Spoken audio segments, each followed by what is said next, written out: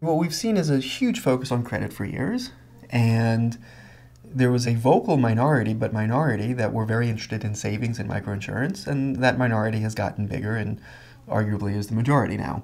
And it's not that people are saying only do savings, but I think there's just simply a recognition that there's not one answer to any one person at any for their entire life, and that there's differences across people for what they need, and there's differences within people over time.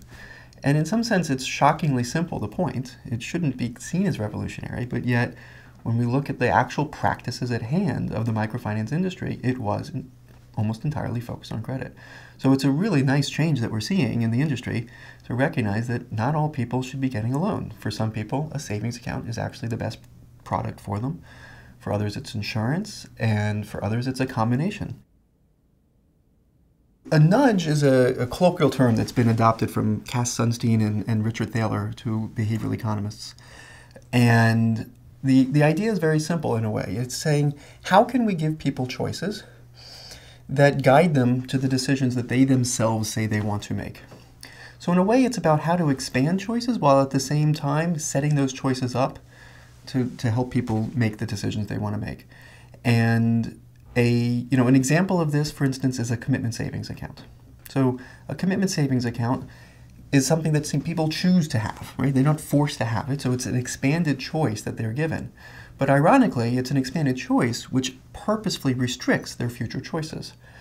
And the idea is that for some people who have temptation problems, or sometimes the issue is about spousal control rather than self-control, but by locking money away from their easy access, then they're more likely to reach their savings goal. And this has been, we've done tests of this, and we've seen other programs that were not done with randomized trials, but had lots of success in scaling up to large numbers. And saw very important changes in people's ability, and women's ability in particular, to have more power within the household, for instance.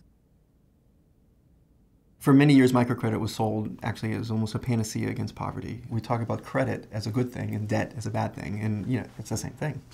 So the striking thing is that both the overselling and the underselling were plagued with the same problem. Neither really had strong evidence one way or another. And the same things which lead us to be excited and exuberant about it also led the critics to be overly critical. And it is the false attribution of looking at the change in someone's life over time and assuming that that is causal from access to microcredit. So when they saw that there were entrepreneurs that did much, much better, they just assumed that, oh, this is probably because of the loan. And likewise, when they saw people have disastrous outcomes in their life, even as bad as suicides, they saw, well, they had a loan, this must be because of the loan. When in fact, in both situations, we have no idea what would have happened had that loan not existed. And that's the key to doing a well-done impact study. The power of the randomized trial is about establishing causality, attribution. So we have to remember what it is that we're trying to ask when we ask, what is the impact of something? We don't want to just know how did the lives change of people who were in a program who got access to something. We want to know how it changed compared to how it would have changed had that program not been offered, that credit not been accessed. And that second part is absolutely critical. Now, particularly when we get into the space of credit, there's two very easy stories that go right back to the overselling and underselling, which make you realize that this counterfactual is really important to measure. So in one, on the overselling, we often hear that microcredit is being offered to highly spirited, entrepreneurial, inspired people fighting their way out of poverty. Well, these are people that are going to do better over time. That's what we mean by being hardworking. So if we don't figure out what would have happened to them without access to credit, we cannot know whether the successes that they experienced in life were because of the microcredit or because of their underlying spirit. Similarly, go to the downside. Take people who find themselves riddled with debt and doing horrible things to try to get out of debt. Was it the debt that caused them to do badly? Or was the debt like the last gasp of air that they reached out for in a moment of desperation? Whereas without that, maybe many more people would have been worse off and not able to absorb some shocks and some risks that they faced in life. And then all of a sudden we see that the people who continue to do badly have credit, and then we falsely attribute the credit as the causal mechanism to what caused them to do badly. And that's a horrible conclusion. So in both situations, we have what we refer to as selection bias. And it's wreaking havoc with our ability to say what causes what. And the randomized trial is all about overcoming those problems. And they could be overcoming it both on the good side as well as on the bad side.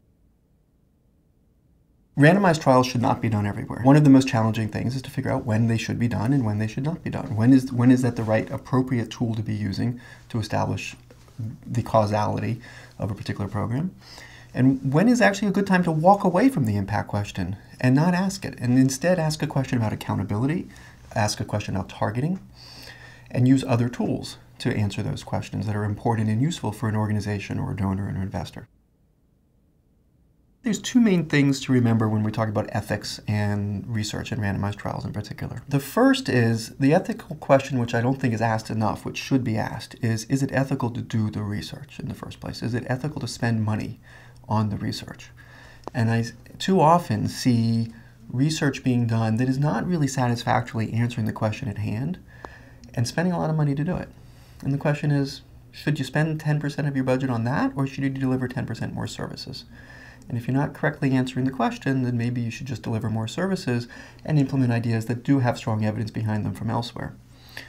The ethical question regarding randomized trials that often comes up is, how do you deal with the control group in terms of restricting access to a service?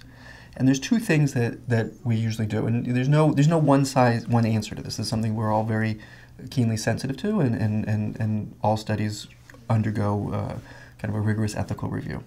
But there's two things to remember. One is resources are scarce. So in just about every situation I've ever been in, there's an organization that is delivering services, and their budget is constrained in terms of how many they can reach. They're going to go to 500 villages. They're going to reach 10,000 people. Whatever that answer is, the randomized trial does not restrict that in any way. What it does is it opens up the set of people who are going to get potential access and simply randomizes within that set who is going to get the access and who's not. So in some sense, it actually makes it more ethical in a sense that it makes it more open to a wider number of people, and then assigns whoever has access in a random fashion rather than through nepotism or some other favoritism. So there's many situations where you see the randomization is not holding back the number of people that get access, and it's actually more ethical and more politically satisfactory. In fact, some situations, the researcher was not the one pushing the randomization. The politicians were the ones pushing for randomization for the sake of transparency.